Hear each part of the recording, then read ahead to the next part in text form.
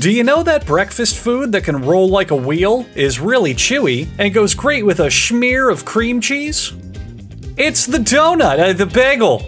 It's the bagel, I said bagel. It was created for a Polish prince in the 16th century. The prince was an avid horseman, so he called the food Beugel for the German word for stirrup.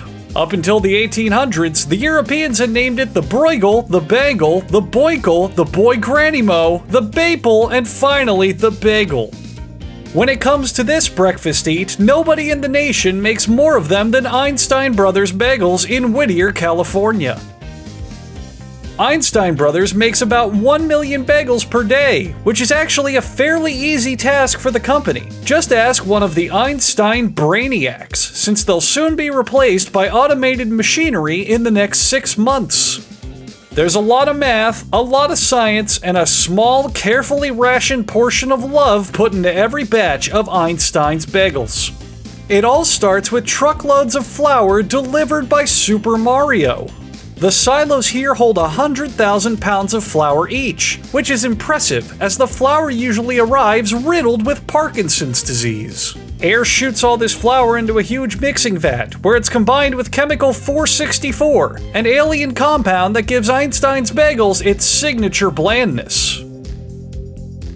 After the mixing process, the creation is sent to a vat, to be raised up towards God, and then dumped into another vat. This time for the tantalizing process of chunking.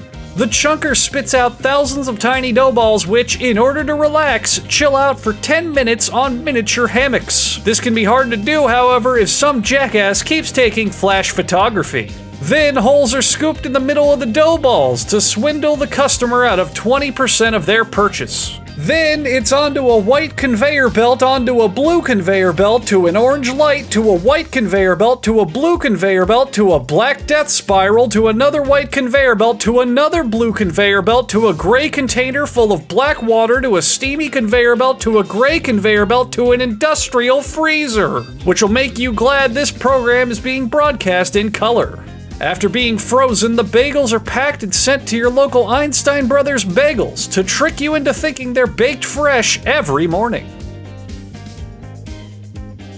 And finally, most Einstein Bagels are manhandled by a minimum of 3 employees before service to give them that personal touch.